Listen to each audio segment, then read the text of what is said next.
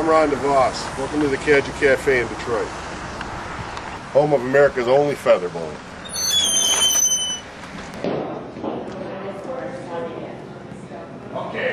So the Cajun Cafe at one time was kind of a club. We had our feather bowling. The league started. There's been upward of about 60 guys is the maximum they allow in the league, and that's been pretty much going on for the past 75 years. The way the game's played is you flip a coin to see who goes first. One team bowls all 6 balls, and the other team bowls 6 balls. The object is trying to get closer to the feather, obviously.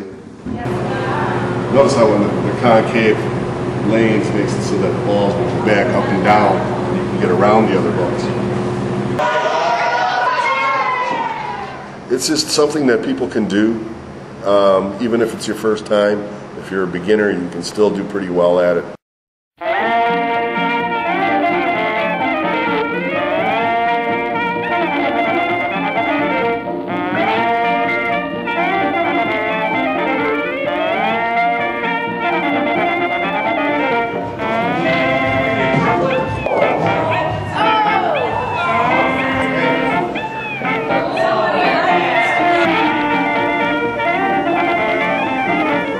The east side of Detroit was a big Belgian community. A lot of the bars all the way up and down Mac and in this area were Belgian bars. We were also one of those. They had the league bowling. It used to be more of a club. They had archery. They had pigeon flying out of here. But yeah, it's been in the same family for looking at 45 years now. My parents bought it in '62.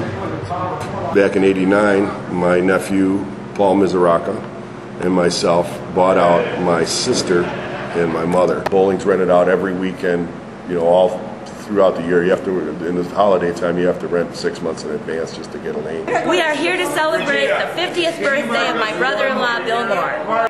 We're all related, or friends, or neighbors.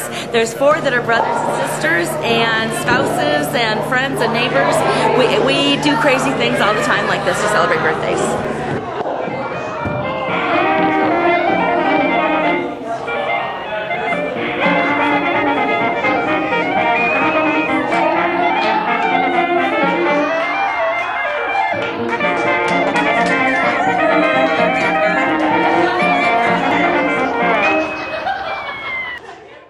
The way the game is scored is you get a point for every ball you have closer to the feather than the other team.